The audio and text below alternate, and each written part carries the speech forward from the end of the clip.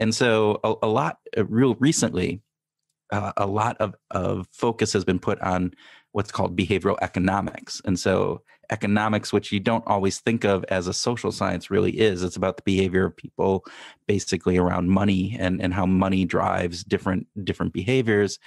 But when you think about that, that had been this pretty consistently stayed classic economics people or perspective, which looked at, how people responded in these different circumstances. And it had this basically a rational actor piece in it, where it assumed that everybody was Right. really rational.